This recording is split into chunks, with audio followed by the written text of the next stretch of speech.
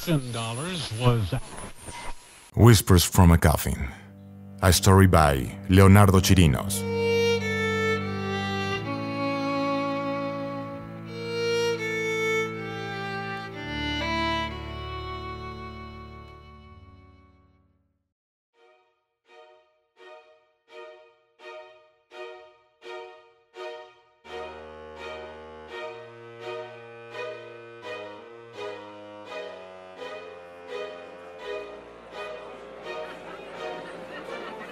The residents of the town murmured on any corner.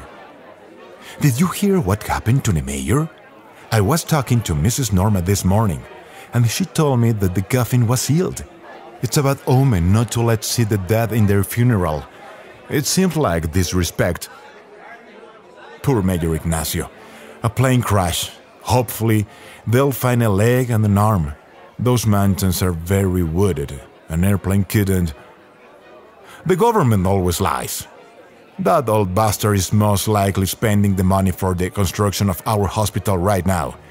If we go like this, we'll have no make offerings to the mountains when the next epidemic breaks out. All sorts of comments echoed in the telephone wires, bars, and hair salons. The best thing that could have ever happened to him was passing away. With all the witchcraft in his town, we have never been another victim for sure. The other day I found a picture of him in the bush, and the back said, "The money for the hospital was also on the plane." Although many people defend the legacy and morality of the dead man, most of the town came to the same conclusion. There wasn't a body in the coffin. It was for that very rumor that Tony, captain of the baseball team, decided to plan the hazing for Bastián.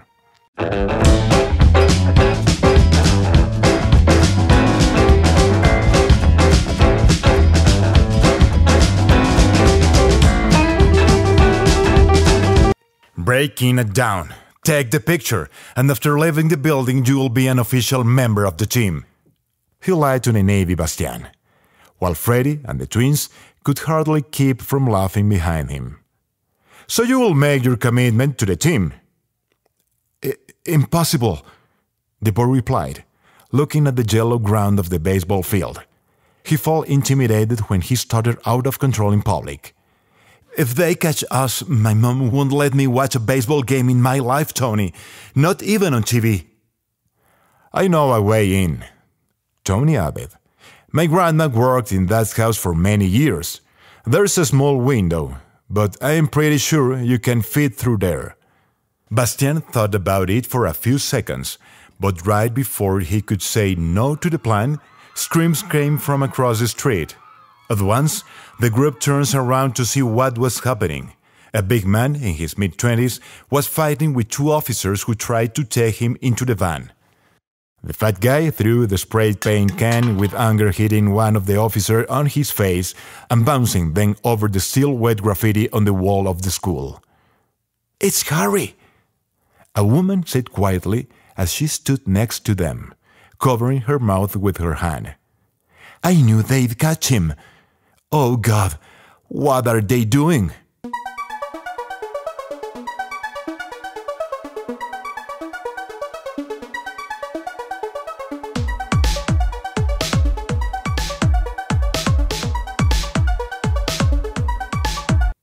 One of the officers stumbled and, in a reflex action, held the belt of the big man tightly, pulling down his pants to the ankles, and both fell to the pavement. "We want to see the body!" Harry screamed out loud, while all the boys burst into laughter. "People deserve the truth! Get off me! Get off me! I'll sue you!" A third officer came on the scene and hit the man with the rifle stuck right on his head. The big man calmed down his frenzy, and the other two officers took him to the van.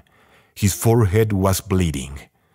The woman went on her way so frightened, and Bastián took a look at the graffiti in which red letters desecrated the wall of the school. "A thief can't buy heaven with people's money." Then it becomes obvious. That picture could bring an end to the discontent of the people in the town. He felt an unpleasant feeling of responsibility, and he got scared. "Isn't there another way to play?" This time Bastián looked Tony in the eye and added, "You know I am good." Tony took a moment. "You're right, there's another way," he said, and Bastián's eyes lit up. "Come tomorrow to play with the girls." All laughed out as a pack of hyenas. "So Daddy and Mommy will be proud and everyone is happy." The boy reddened with anger and shame. "I'll take the damn picture," he exclaimed angrily. Well, see about that. Don't forget that nobody dies for catching a ball, Mr. Magoo. Meet me here at midnight. I'll bring the camera."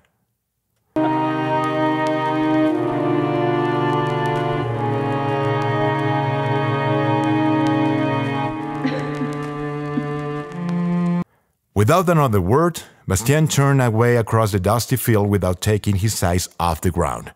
Then one of the twins went up to Tony. "I think you shouldn't have mentioned his father," said almost in his ear. The team captain kept silent.